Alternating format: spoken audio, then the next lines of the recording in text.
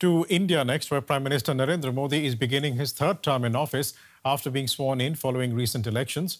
Losing his party's outright majority in parliament will test Modi at home. But international challenges aren't going away either. Two countries shaping those pressures are Russia and China. DW takes a closer look. Indian Prime Minister Narendra Modi begins his third term facing one of India's greatest challenges in decades. An aggressive and assertive China. Beijing has been flexing its muscles, influencing India's neighbours. China has also been pushing on its borders with India and moving more aggressively in the Indian Ocean. Ambitions that threaten New Delhi's security and spheres of influence. It has also steadily expanded its Belt and Road Initiative. This development project in the port city of Gwadar, in India's traditional rival Pakistan, is one of many Chinese projects. China has started to increase its influence in the Indian Ocean region, from PLAN naval vessels to bases to exercises and operations in India's traditional sort of area of influence. So it certainly, I think, is occupying a lot more mental national security space of India, and I think will be the challenge that India has to focus on the most over the next several decades. Experts argue China's threat forces Modi to play a balancing act between powerful regional player Russia and the West. Despite being a strong ally of the West in the Indo-Pacific, India has refrained from condemning Russia's invasion of Ukraine. The Indian Prime Minister has met with Vladimir Putin several times since 2014. Moscow is also an important economic and defense partner. But as India strengthens its defense ties with the US and other Western allies, experts predict that its relationship with Russia may decline in the future. For the short to medium term, we're not going to see India severing that relationship. And for that to change, I think a key watch point would be, for instance, what position would Russia take in future hostilities between China and India? Russia has historically taken quite a neutral role or a neutral position. But if it were to decide to side with China over India, I think that would clearly change India's strategic calculations towards Moscow. India's economic and diplomatic clout has so far allowed Modi to navigate relationships with the global powers. But he will have to tread a careful path as India faces an ever-growing threat in the region. Joining me now for more is journalist and author Manoj Joshi. He's also a distinguished fellow at the Observer Research Foundation, a New Delhi-based think tank. Manoj, External Affairs Minister S. Jaishankar last year called ties with China abnormal. Will they normalize in this Modi term? Well, they will normalize if China is ready to normalize the situation in eastern Ladakh.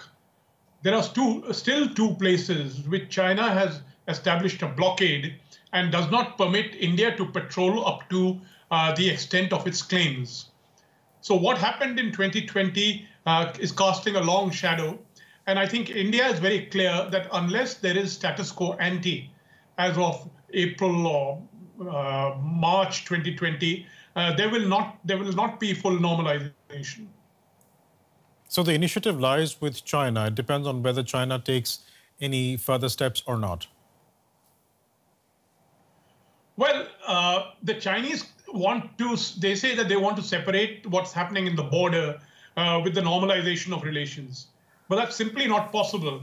The border has become very central. It's a disputed border. And what they did in 2020 was in violation of all the measures that the two countries have been devising since 1993 to maintain peace and tranquility on the border. So what happened in 2020 was a destruction of trust that existed between the two countries, that they would gradually move towards resolving their border dispute. Now there is a big question mark, and that question mark remains. And unless and until that is settled, I think the issue there will be a process of rebuilding trust, which has not even begun as yet. Meanwhile, India continues to maintain good relations with Moscow. Is the hope there that Moscow will side with Delhi in any future conflict or disagreement with Beijing?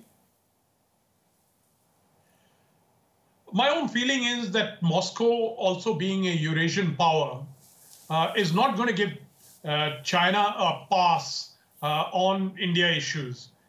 Meaning they will also carefully hedge, and there are good reasons for them. They also have a very extensive land border with China. They're not entirely, meaning right now, for a variety of reasons, they have gotten closer to China, but they remain close to India as well. And we, in fact, because of the oil trade, our trade has actually been enhanced by almost 10, 50 times, 10, 20 times what it used to be in the past. So I think that Moscow will also hedge. They will not take a clear-cut stand on this issue. They also have long-term interest in good ties with India, just as India has long-term interest in stable and good ties with Russia. And how crucial will India's strategic partnership with the United States be as India navigates these challenging relationships in its neighborhood? Well, unlike many other countries, the United States is not a military ally of India. India does not depend on the United States for its military security. It's quite capable of dealing with that itself, whether it is in the Indian Ocean or whether it's across the Himalayan frontiers. But what India does depend on the US is the playing the role of a global balancer, global and regional balancer, where friendship with the United States helps India a great deal. We'll leave it there for the moment, but thanks so much for joining us today. Manoj Joshi from the Observer Research Foundation speaking to us from Delhi. Thanks so much.